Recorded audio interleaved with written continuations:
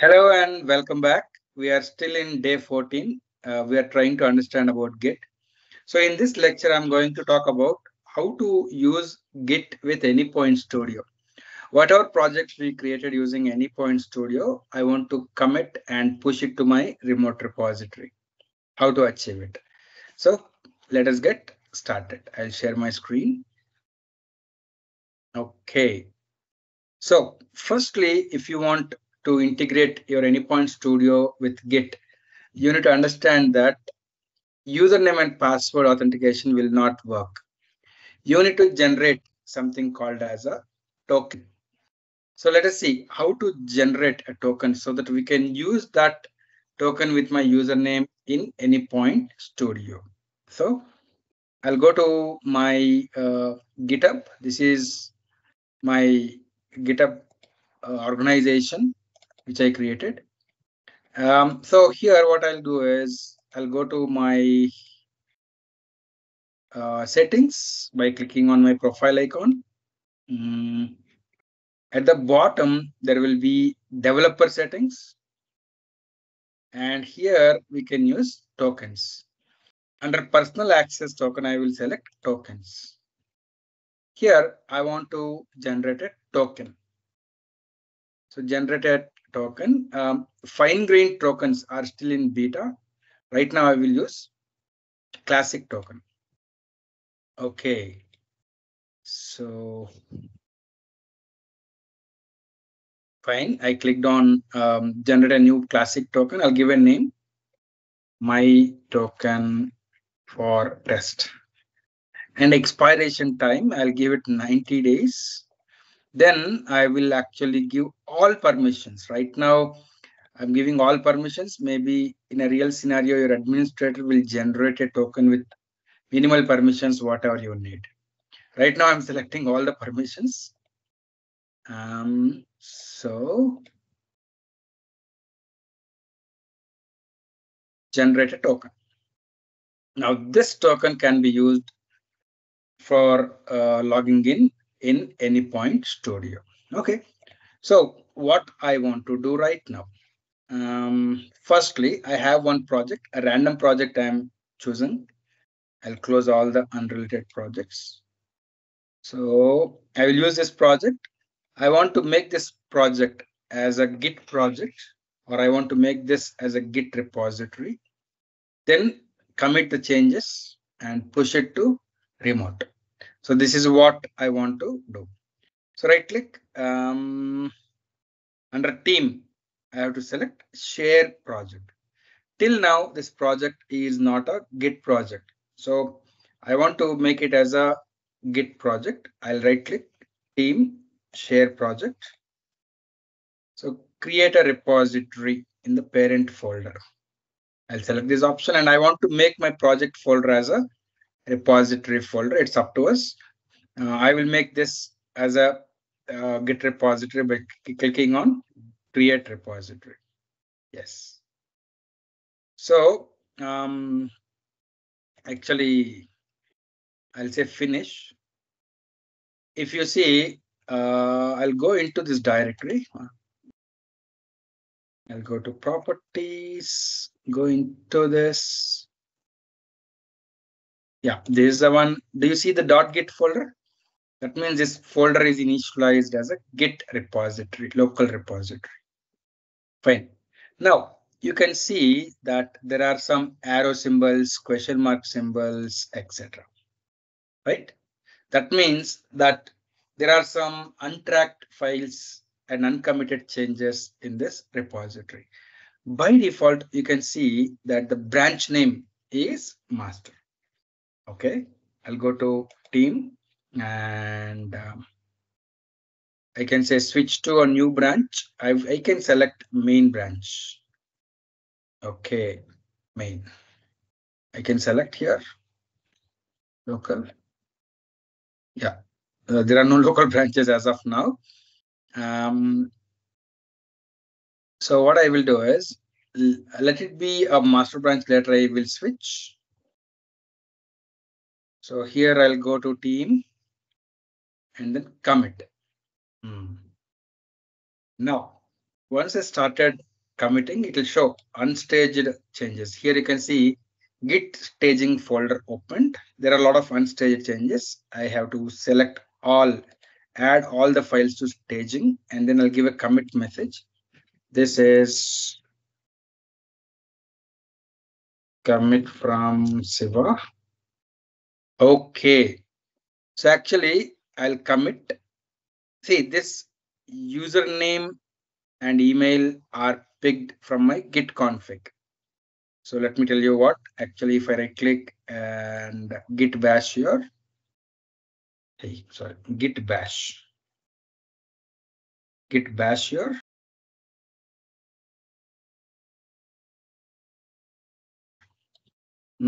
Git config dash list. If I see, I gave user.email as siva@deloitte.com, user.name as Siva. So I picked automatically from the git config. That's okay.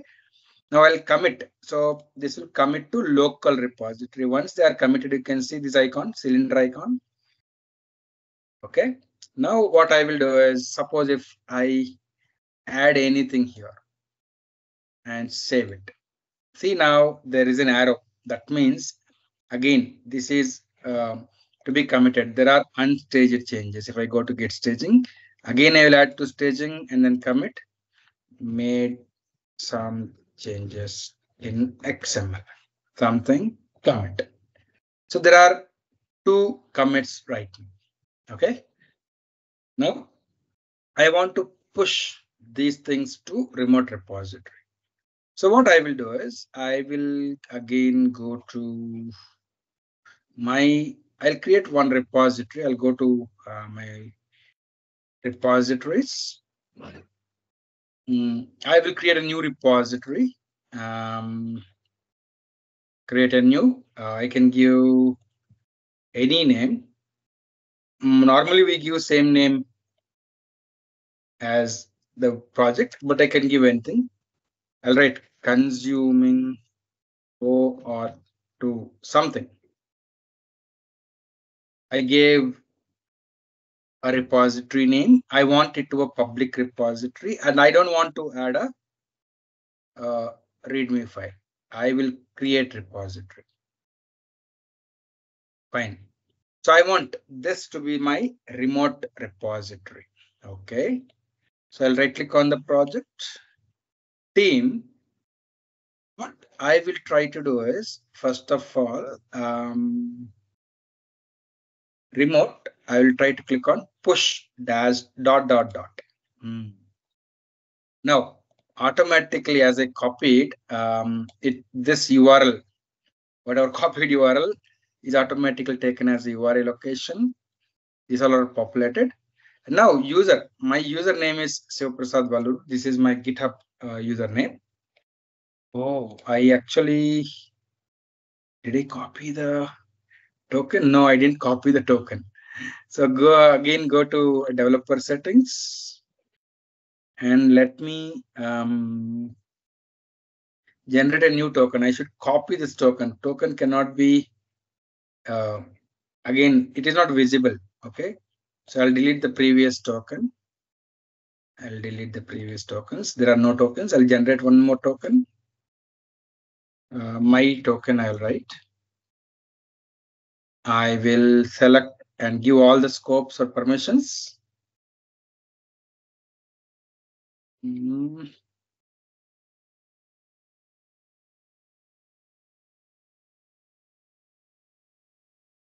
Actually, these all are not required. I could give minimal permissions, but I don't want to waste time on that. Okay, I copied it. Then I will actually paste the token here and I select store in secure store. Next. Fine. So what? I want to push my master, okay, to a master branch. Okay, add spec. Next. So it will create a new master branch on the remote repository. I'll say finish. It is saying pushed. Now just let us go ahead and see my repositories. Consuming OAuth 2. So you can see all my code. It is pushed. And if you see 2 commits, these are the 2 commits, whatever I made locally. Fine. So we understood how to push. Okay. Now, suppose if I modify any file on the server, on the repository, for example, if let's assume that some other developer has done some changes. For example, I'll just go to src main mule. Okay. And manually, I will try to edit and I'll try to delete this logger. Okay. Okay. Assume that this is done by some other developer and I am committing the changes. So I did another commit. Now, if I go to here, there are 3 commits. Yes, I did it right now. Now, how can the other developer pull? Suppose assume that some other developer has committed, done one more commit. How to pull? Right click on the project, team. Here you can select pull. Okay. So again, I'll have to give from where to pull. So this is the project. This is the repository. I'll paste the repository. Okay, automatically username and password are populated.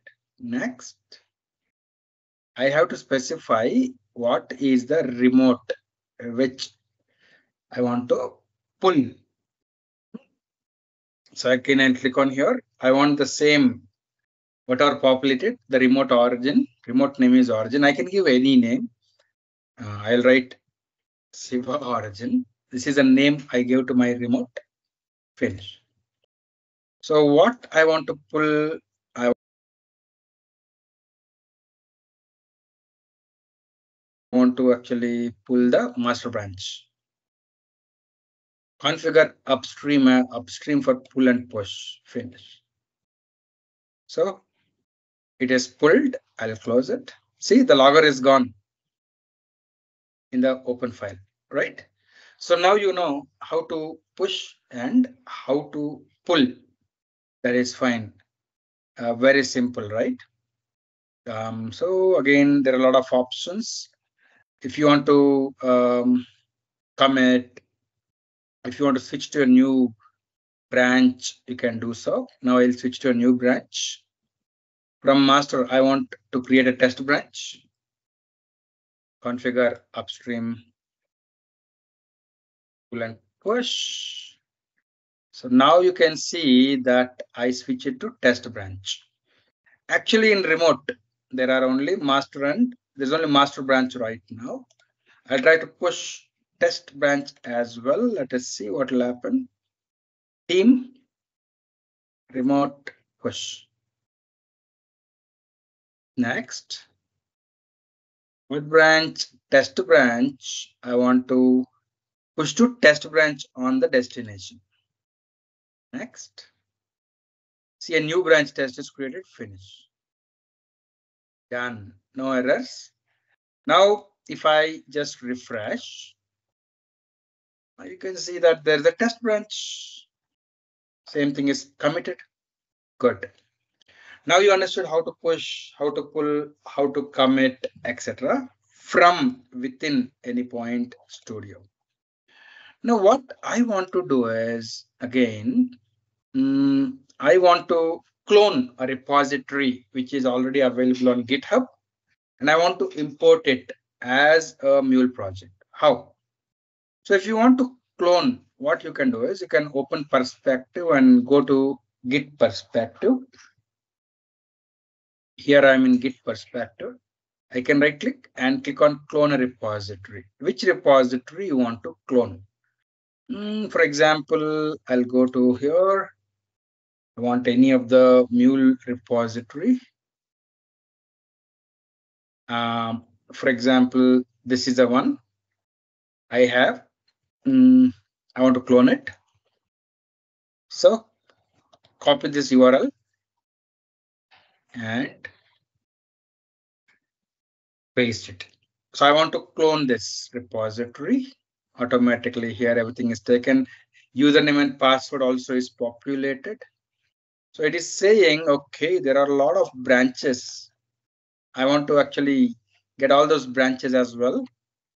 If you see my repository, there are a lot of branches. So I want all these branches as well. It is automatically showing me. So next, initial branch, I have to specify anything. Let's say I want to make initial branches, module, master, finish. So this is the repository. Now this repository, if you see, it is present in my user directory Git repository. It is not my workspace. So I will actually go there, C drive, users, my username Sivaprasad, Git, and here is the Deloitte Restaurant SAPI. This is the one. So I want this to be imported as a project into Anypoint Studio. I'll switch to Mule design perspective. Let us go to file, import Anypoint Studio project from file system. Next, I'll select the project root folder, select. So it will be imported as restaurant SAPI. I want to copy the project into my workspace, finish. What will happen? Here is my restaurant SAPI and everything is imported, and this is my Mule project. Good. Now, if you see I want to switch to another branch, what I can do, right click, team, switch to other branch. You can see in remote, there are a lot of branches, is it? If I want to switch to, let us say SA22, I can select it. It is showing me checkout as a new local branch. Okay, finish. So I'm switched to another branch, SA22. So like that, you can clone a repository, you can import it as a project, you can switch to whatever branch you want, etc. in Anypoint Studio. I hope this discussion helped. So we are done with the entire discussion on Git. In our next lectures, we will see the CI/CD process. Okay. See you next lecture.